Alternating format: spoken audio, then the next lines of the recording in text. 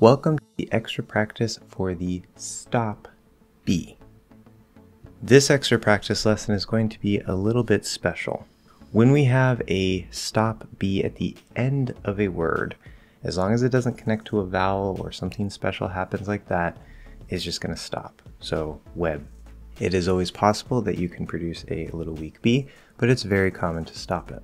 Inside of a word, we have some special interesting things that can happen.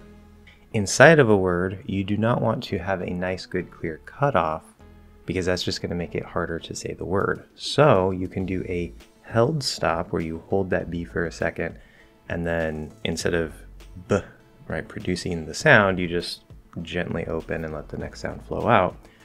Or you can actually release a little weak B and then move into the next sound. Which one should you use? It doesn't matter. They both happen. Whatever one comes out is fine.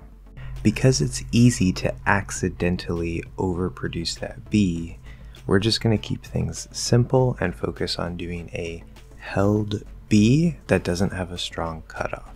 So let's get started.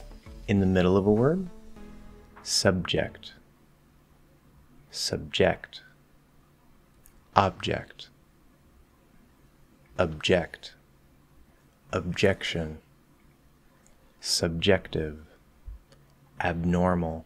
There are some special cases here. If the sound after the B in the middle that would stop is an S, then you're going to go into the B, but when it gets released, there's going to be a little bit of a P sound instead. For example, website, website, absent, obstacle, subsection.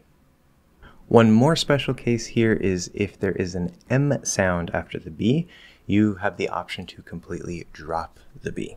But if you are enunciating very clearly, don't drop the B. Submit, submit, submarine, submarine, webmaster, webmaster. Now let's look at examples at the end of a word.